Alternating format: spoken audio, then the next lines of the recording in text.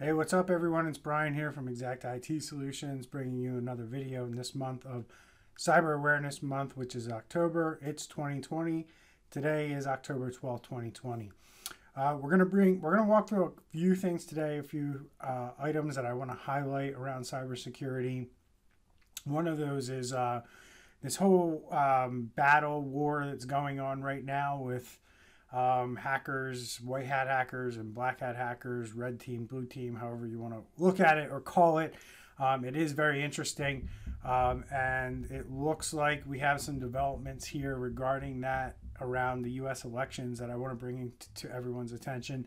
The other thing I want to kind of talk about today is the prevalence of ransomware. The companies that are being infected by these things are paying the ransom, and I kind of want to show you the magnitude of that and what that is causing. And then we're going to look at two interesting developments around ransomware and ways that companies are being attacked and things like that. So I want to get into that towards the end. A lot of this has to do with election type stuff, which I told you I would bring you as we move closer to the election as part of cybersecurity awareness stuff, because a lot of this stuff, while it affects businesses mostly because the hackers know that that's where the money's at, we're starting to see things at the consumer level that are a little interesting, intriguing, and worrisome all at the same time. So we're going to dive into that too. But before I get into any of that, the only fee that we ask here on this channel, if you like anything that you see or that you're entertained in any way, shape, or form, if I have given you any knowledge or anything that you didn't know before you started watching my video, please hit the like button. And if you would, consider subscribing to our channel. It helps us out greatly, and it helps us want to develop more content and want to do things like put more videos out on YouTube every day during the month of October and things like that. Again, we don't get paid for this stuff. We put it out there because we think cybersecurity is really important. We want to get the word out. We want to make sure everybody's cyber aware and working together on the same team so we can use these computers what they are meant to do, which was make money and make our lives better. And unfortunately, some people take those powers and use them in their hands for none other than bad destruction and criminal acts. So without further ado, let's get into the content of the video.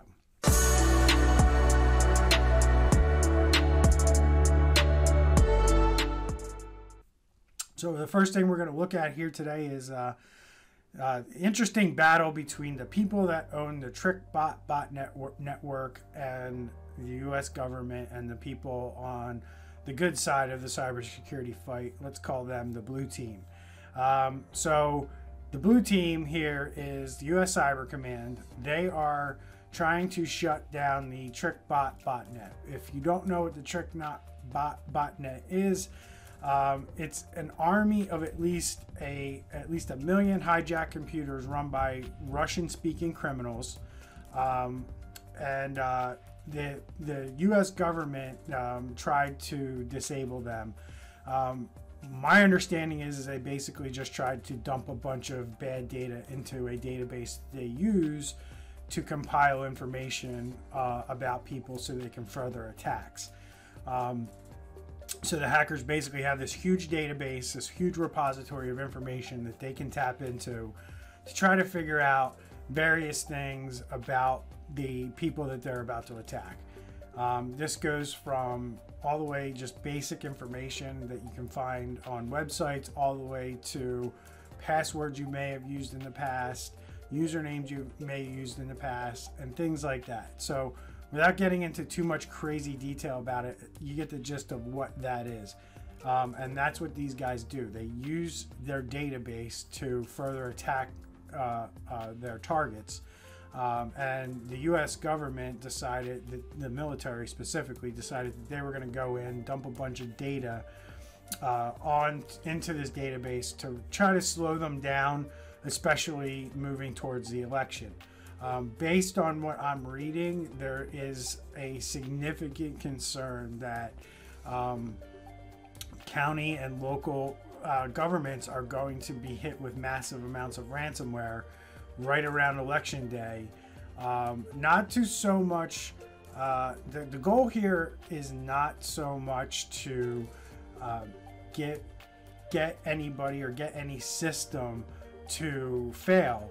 What the whole goal here is to plant seeds in the American people's minds that their form of government and the form and the current way that they do things isn't so great. And this goes back to, if you don't know anything about geopolitics and the foundations of geopolitics, which is basically the Russian playbook for doing this kind of stuff, that's what is spelled out. The whole idea is to sow discord or to sow doubt in the minds of Americans that their form of government and democracy has flaws and it's not as good as they think that it is. So this is just a concern that is out there regarding this. And again, the threats that we're seeing are not anything specific, like we're going to take down this system. Again, the whole goal of this is to sow doubt into the minds of Americans so that they think that the systems that they're under are not good enough. And it sows doubt in what America stands for and democracy. I don't want to get too political on this channel. I'm just spilling out the facts as I know them. So I don't choose to pick sides on any of that. I'm just giving you the facts as they're laid out in the information that's in the book that I reference, plus what I see going on out there currently. So basically, researchers went through this TrickBot network. There's security researchers out there that will monitor what's going on with the TrickBot group, and basically what they've determined is that these attempts by the U.S. military really didn't slow them down too much. It slowed them down a little bit, but it didn't slow them down a ton to the point where it hampered their ability to do what they're trying to do. So that brings us to this article that I have from Microsoft, or from the Washington Post, that details Microsoft. Microsoft went to court to ask if they could help disrupt this TrickBot network. And they were granted, I believe it was today, October 12th. And it says that basically because the military couldn't do it with their tactics, Microsoft has now taken legal steps to dismantle one of the world's largest botnets. An effort, it says, is aimed at thwarting criminal hackers who might seek to snarl up state and local computer systems used to maintain voter rolls or report election results. The company obtained an order from a federal judge in the Eastern District of Virginia last week that gave Microsoft control of the TrickBot. Botnet, a global network it described as the largest in the world. The company wants to disrupt hackers' ability to operate with the election barely 3 weeks away. Run by Russian-speaking criminals, the botnet poses a theoretical but real threat to the election integrity by launching ransomware attacks in which data is rendered inaccessible unless the victim pays a ransom. What basically Microsoft wants to do here is they want to be able to take control of US-based domains that they know TrickBot uses to gain access to computers here in the United States. If you do cybersecurity really well, there's things you can do around identifying computers that are not in the United States and maybe blocking access to them. That's one strategy you could deploy. But criminals know how to get around that. You set up VPN servers and then you tunnel in, or you basically make it look like you're accessing a certain network from a computer within the confines of the United States borders by using a VPN. But this allows somebody in Russia to then use a VPN server here in the United States, and then that computer looks like it's in the United States. And it looks to me like Microsoft wants to be able to take these down, and now they do have the legal authorization to do so. So this is just another step to try to shut these guys down. And it's interesting because when you monitor the dark web and you monitor the forums that these Russian-speaking criminals hang out on, they actually know that they're being targeted. They know that the government just filled up their database with all this data, and they are literally having conversations on their channels about increasing the demand for ransomware payment as a retaliation move against what the U.S. military and now Microsoft wants to do. Because the reality of it is Microsoft has skin in this game, because a lot of these hacking groups are able to do what they do because of flaws in Microsoft's software products. And that's just the reality of what it is. But it's good to see Microsoft stepping in and taking a very large role in something like this. But it's very serious. It's something that's you're going to hear more about in the more mainstream news as the election approaches, that this is going on, because of our military went to the extent of trying to fill a database that these guys use to further their attacks.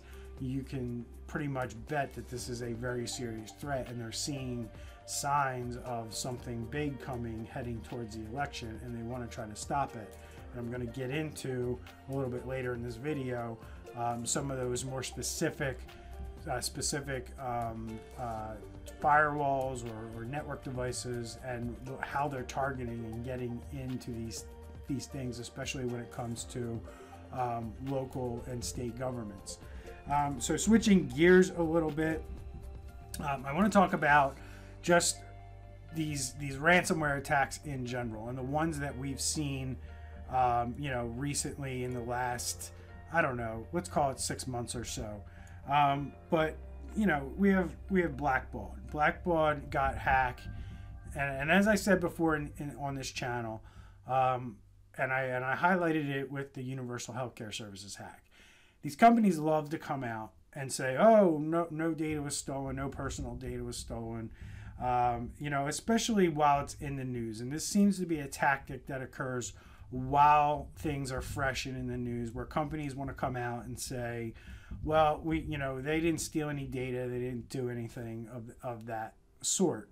And then they find out 3 or 4 months later that the opposite was true, and that data was actually stolen. And the reality of it is that every attack we've seen in the last 3 to 4 months, data was stolen before the ransomware occurred. Hackers are getting into the networks, they're stealing the data, and then the last thing they do is deploy the ransomware. So now they have basically what I call double extortion. Talked about it before. They have 2 ways to now get the ransom money that they're looking for from you after they've gotten into your network. So bank account data was stolen, along with other data points of information. So this week, Blackbaud confirmed in a regulatory filing that the stolen data also included bank account data and social security numbers, far more personally identifiable information than the company first thought. And it said in most cases, fields intended with sensitive information were encrypted and not accessible, the company claimed. That's what it claimed, and it wasn't true. The data was in plain text, and the data was is now in the hands of criminals and is probably being spread and sold and shared on the dark web. The other interesting thing I want to point out, and I'm going to talk about it in these other 3 more incidents that I'm going to go through very quickly here, but in July, it paid the ransom. So it basically, here you are, that they've paid the ransom. They don't say exactly how much it was, but we know it's crazy that hackers are spending $4 million on scammy ads run on Facebook. That they can pay $4 million to Facebook for ads to try to infect more people. And then they spend $1 million trying to recruit more hackers. They have tons of money at their disposal because corporate America does not do cybersecurity well enough, and they think that paying the ransom is getting them out of trouble when it's not. It's making things worse long term for everybody. And any company that pays the ransom here on out, in my opinion, should be criminally charged. Either go out of business because you didn't do things good enough in the first place. Go out of business, because you don't deserve to be in business if you're not taking care of this stuff. That's my opinion. And go out of business and suffer the consequences, or try to just deal with your company and deal with things the best you can, instead of paying the ransom. If you have to pay the ransom to get out of this, you're making it worse for not only private industry, you're making it worse for your government, your state and local and city and federal government, and quite frankly, your country and the citizens within your country. You're making it worse for everybody, because now you're putting massive amounts of cash and resources into the hands of criminals. Would you walk down the street, or would you hand a criminal, $1 million because they just broke into your neighbor's house? That's essentially what you're doing, and it's absurd to me that this is going on. So we look at Tyler Technologies, the big technology firm that does cybersecurity for state and local governments. They were hammered, and then they paid the ransom. They got hammered, and they paid the ransom. So here's another company who paid the ransom, an undisclosed amount. It's going to be in the millions, folks. If anyone believes that these hackers are going anywhere from 6, 7, 8 million demands down to hundreds of thousands, you're kidding yourself. These companies are paying out millions of dollars to get out of these jams that they put themselves in. And Tyler Technologies is another example of a company that paid the ransom to get out of the problem that they have. Moving on, we have another company, Software AG, hit with $23 million ransom demand. This was over the weekend, over in Germany. It's a major software company, and it's become the latest victim of a ransomware attack after having a number of its files encrypted and stolen. The company was hit by ransomware known as CLOP. The hackers accessed a Software AG internal network before encrypting and copying the files. Again, double extortion. The affected files are so far revealed to include employee passport and ID scans, employee emails, financial documents, and directories from the company's network. They are going to end up paying the ransom here because the data was stolen, and I don't know if this report goes in to say that they did. The breach took place over the week of October 3rd, so we're talking about over a week ago. The company revealed a hack on October 5th when it said its internal network was disrupted, and the hackers wanted $23 million for the decryption key. While there is usually a major difference between the ransom demand and the actual amount paid, and a lack of reliable information on the subject, this is one of the largest ransom demands ever made, and we're going to see ransom demands continue to rise based on what we're seeing out there on the criminal side of the internet. They are not kidding, and they are not backing down, and they are not taking a low number for an answer, quite frankly. A big one that I talked about a few times in the videos, Universal Healthcare Services. They restored their IT services to their company, but I believe somewhere in here I have that they paid the ransom. Oh no, I'm sorry.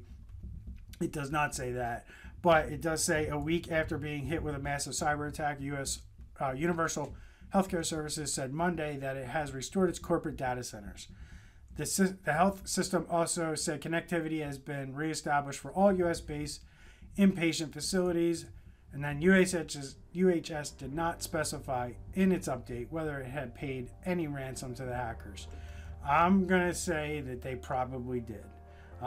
It doesn't say whether they did or didn't, but I would firmly believe that if they did not pay it, they would be boastful and come out and say they didn't pay it. My guess is that they paid it so they could get back to moving to normal operations, and that's one heck of a decision. I don't envy anyone at UHS management who had to make the decision to pay a ransom versus getting life-saving hospital services back up and running. And let's hope that our law enforcement people can track down whoever did this and make sure that justice is done, because this is completely ridiculous. But I don't blame any of these companies for paying the ransom, quite frankly, but the practice has to stop, and we have to do better with cybersecurity than paying the ransom.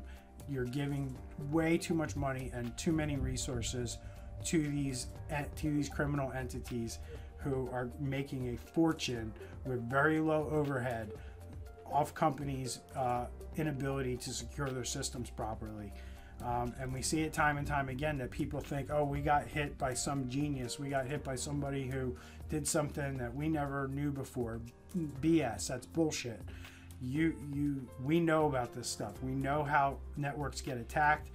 It's either lack of experience, lack of knowledge, or just complete incompetence on the people who are in charge if something like this does go down in your organization. So moving on, we had a school hit today. I just wanted to bring it to everyone's attention. A city. It's Mount Pleasant in Michigan. The city of Mount Pleasant identified a remote ransomware attack on its computer and phone systems. Happened on Saturday morning, which is now an earmark of these hackers. They like to hit you on the weekend or at night when you're not in the office. Michigan State Police is investigating. Of course, they say no personal information was believed to have been breached at this time, but we're going to find out in a couple of months that it was. And I just wanted to bring it to your attention because it's the city of Mount Pleasant in Michigan. So if you're a resident of Michigan or you live in Mount Pleasant, your city is government is under attack. Their systems are down. And this is just another example of a city or local government getting attacked. And there's a huge concern. Are they doing enough to protect the election system? Because your county governments are usually in charge of the election system. So, it brings up a lot of concern. We also have a new Android malware, mallocker.b. It triggers when you press the home key. So businesses are usually the target, but here we go. Imagine if you hit your home key on your phone and your phone was locked and you were being asked for a ransom to unlock that phone. Not good. They're coming after everybody. Nobody's safe. You can put antivirus malware endpoint protection on your phones. I recommend Bitdefender. They have a really good mobile product that works really well. I would put that on my phone and make sure it scans my phone at least daily for anything like this. But there is malware or ransomware for Android phones that is out there wildly in the interwebs. And Microsoft has recently came out with more detail on this mallocker.b in a recent post that they did, and it will make your phone useless until you make a payment. So it's staying under the radar right now, but I wanted to bring it to everyone's attention. It's out there. We're probably going to be telling you more about this kind of stuff in the future, but take a look. And the last one I'm going to go into is an article that was just released, I believe it was today, by ZDNet. ZDNet is reporting here that hacker groups chain VPN and Windows bug to attack U.S. government networks. And basically what this article goes in to say is that hackers use a combination of a VPN vulnerability that's well known and a Windows vulnerability that's well known, and they use those two to get into government networks, specifically local and state government networks.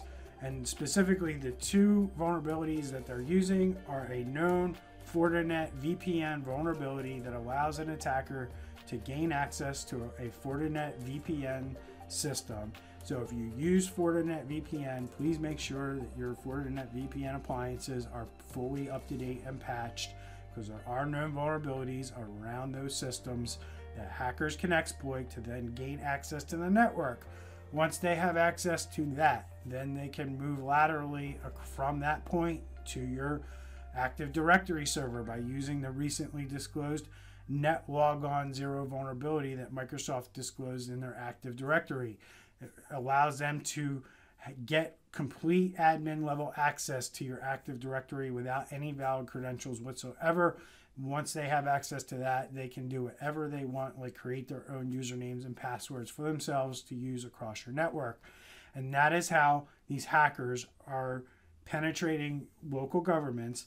And it's I don't know this to be fact, but it seems based on my conversations with people out there that Fortinet is a very popular product for state and local governments to use for various networking appliances. Have you be it a firewall, a DDoS appliance, or something like this, a VPN appliance.